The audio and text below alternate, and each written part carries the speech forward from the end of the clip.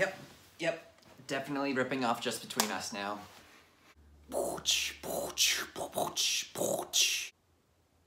Hello and welcome to Amazingly Average, the show with advice for amazingly average authors and actors.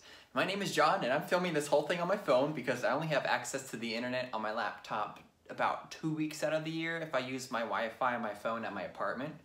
Otherwise I run out of data and I can't edit this at a Starbucks right now, so we're doing something. My name is John and I'm currently training to do the splits.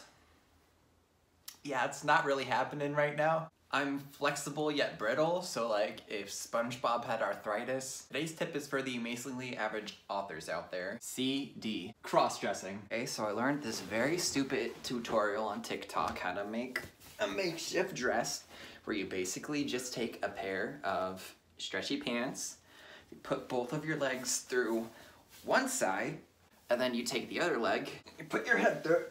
1, 2, 3.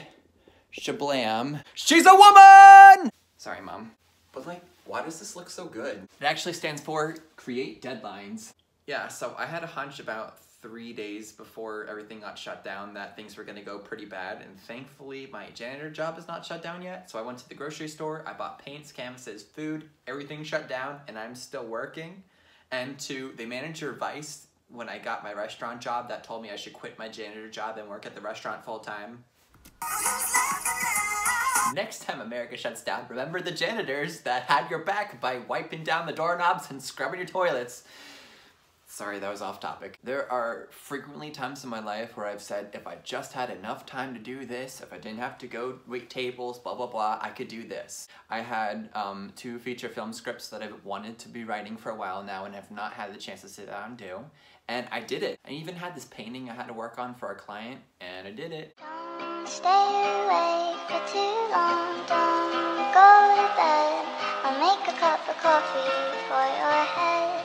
I'll get you up and going out of bed. Yeah, I don't wanna fall asleep, I don't wanna pass away. I've been thinking of our future cause I'll never see those days.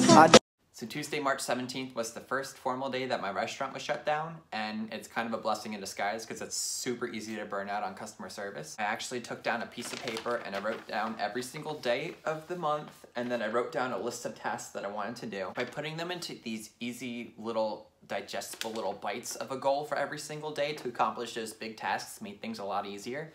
There's actually this trick that I've learned, a way that helps make you more productive during the day, is the more things you accomplish, the more chemicals get released in your brain to make it easier to focus and determined and ambitious. So you can actually just start by making your bed in the morning, and doing that one task that you're able to accomplish helps boost your productivity in the day. So a problem with that is I realized when I put 15 pages per day for a script, I was underestimating how much time it'd take to sit down and write that, as well as to do research, because I was writing something that took place in the 1950s. I would write until about 7 in the morning, fall asleep, and then wake up at 2 p.m., go clean, come home, work again. And I was becoming a night owl to the point where everyone would be texting me while I'm sleeping. Yeah, I overloaded March a tiny little bit. I didn't finish by March 31st. I actually finished on April 2nd, which is fine. I'll take it, because now I have 2 feature film scripts in the can, at least the first drafts. You also have to allow for unforeseen tasks to come up. Like I actually had to film an audition for my agent, which I wasn't expecting because all of our gigs have gone dark. Big tip though for anybody that gets stuck working late hours into the night with very little stimulation and try not to go mad. I just go onto YouTube and I type in the lo-fi hip-hops. That's like the 24-hour continuous stream of music. I even got to write and sell 3 short scripts to Mr. Dark Productions in State College, Pennsylvania. Thank you, Pablo. Bought my groceries. The quarantine has been extended to March 6th, so I am actually continuing what I was doing there. I've written out all the days of the month of April. I started writing some tasks. I did not finish all of the tasks yet per day because that's actually one of my tasks happening tomorrow. Finish your list.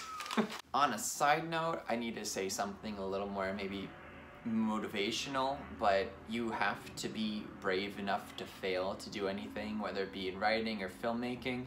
And whatever your goals are, the people close to you, like my significant other, will be so eager to help you realize your goal that it's actually a strength to be able to ask people for help and to realize that other people's specialties are not a poor reflection of yourself. It's okay to realize that somebody's better at something and ask them for help, and then bring what you do really well to the table as well. I can't even do my knock-knock joke that I have scripted because I don't have access to my to my computer's internet. I can't do what's in John's mug either because I can't pull up that.